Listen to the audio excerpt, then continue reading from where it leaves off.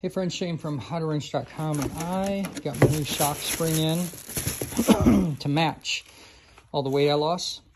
So I got to swap those, and it takes a special tool, and I've seen this done at the racetrack a lot, and we used to have one at the college that was pretty slick, but I was looking for an economical tool that I could use here in the shop because it's not often, when I say not often, it's non-existent that I really service shocks. But who knows, I might need something today. Maybe I want to put, some better shocks on that, or maybe I want to put a different spring on something. I don't know. So I thought, what is an economical way I can go about this? So I'm gonna have a link below to this toy ball on Amazon, but I'm gonna be honest with you, this video is going to show me using it for the first time. Most of the videos I saw using this tool, where you've got this little compressor, if you will, one for each side, a couple little protectors, which are hilarious. It's just a piece of hose cut in half. Were used on these really small diameter shocks like you find on a lot of dual shock motorcycles. It was more something like this. So nice little wide gap, smaller coil. But I'm going to go ahead and put this in the soft jaws and go ahead and film it right now and see if I can get this apart myself and swap my springs. So if that caught your attention, make sure and join the channel, subscribe, like, all that good stuff, and let's get to it. Have you hit that subscribe button, that notification bell? You're going to be missing out on videos and free prizes and raffles we have coming up. So I wanted to, since I haven't used this before, I thought I'd just grab a bunch of different extensions and sizes and see where I needed to get above the shock. And then I went ahead and grabbed my wobbles as well, just if I needed a little clearance to kick off to the side. I just don't know. I got a little T-handle and then a ratchet, but this is pretty cool in that this is a 17 millimeter, or you could just simply put your extensions in there and get going as well, which is what we're gonna tackle here. But let me get the shock in the vise and let's go for it.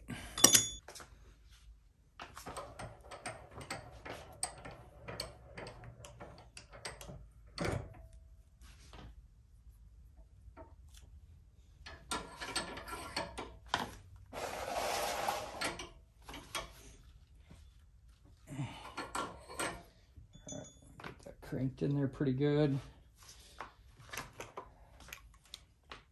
So like I said, it's got these little protectors you can put around the spring like so.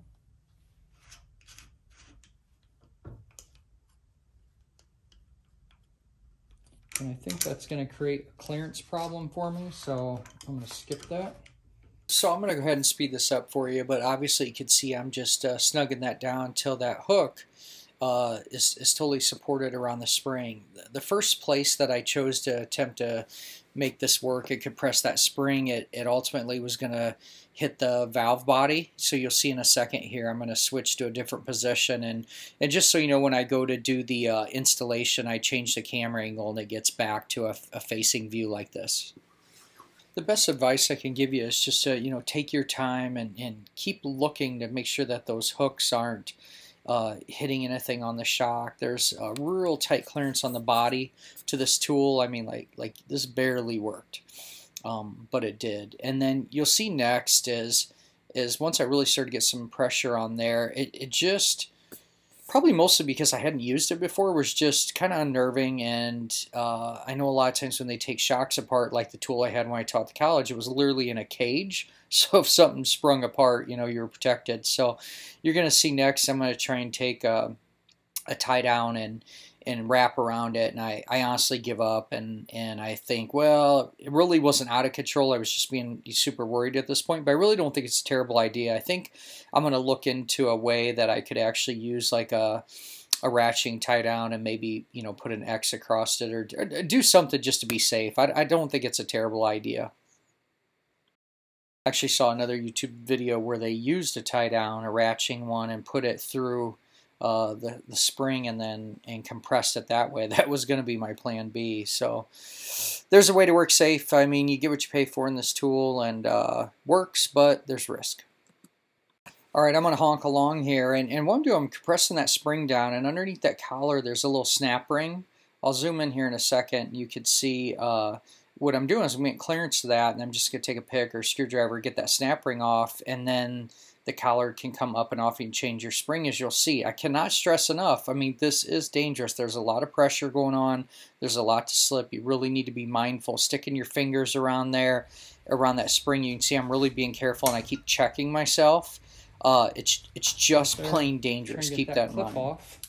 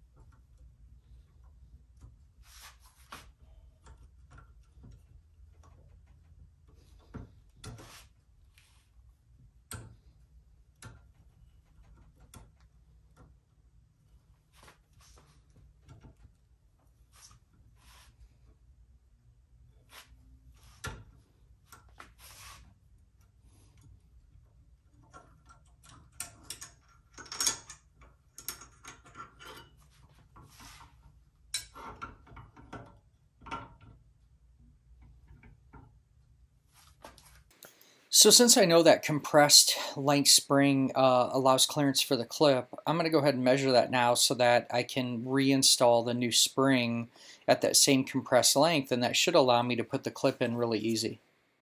So simple enough, I'll get those clamps off the old one, get them installed on the new one to that new that same length, and let's put this thing together. Quick note here, I think there's a lot of value in comparing you know, old parts versus new, or the one you're taking off and the upgrade that you're putting on. So what I'm looking for here is to see, you know, did that spring compressor distort the spring or do anything weird or goofy with it, and are these the same length, so that 5-inch measurement that I noted is the same. So take your time and check things out.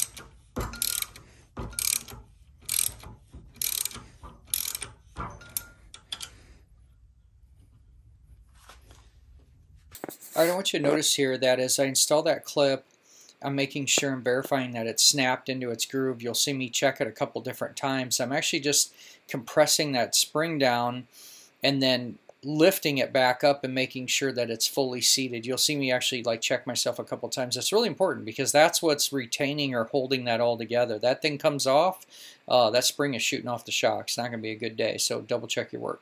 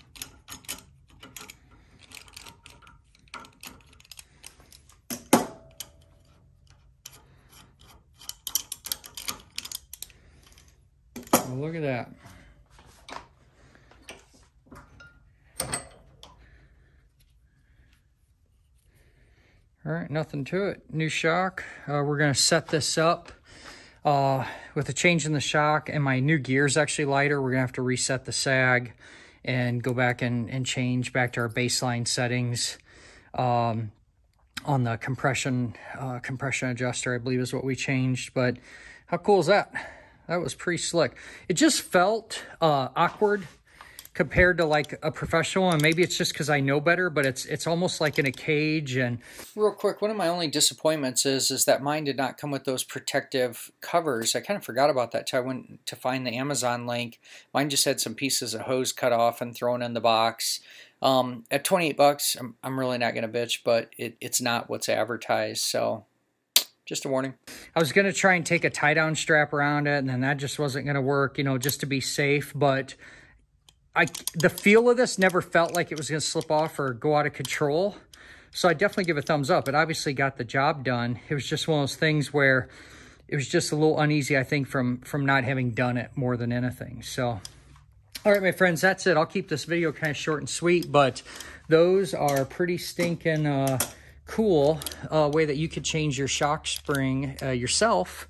And determine what you want to do. It's really cool if you want to be able to just do it right at the track and you don't have a spring, you know, the real spring machine, if you will. But I'd probably suggest if there's someone you're doing business with the track, run over and see if they'll swap it for you. But I don't know, this is cool. I can figure it out. It's extremely unlikely I'll go back to this one. I don't want to lost a lot of weight, worked hard for it. Don't want to do that. So let's go ahead and give this spring a shot and see if the bike will dial in. All right, a special big shout out to DNCal Racing for getting us hooked up on not only killer products, but also the training that has come with it. So, all right, my friends, as always, I'm going to get back at it. So make it a great day and keep wrenching.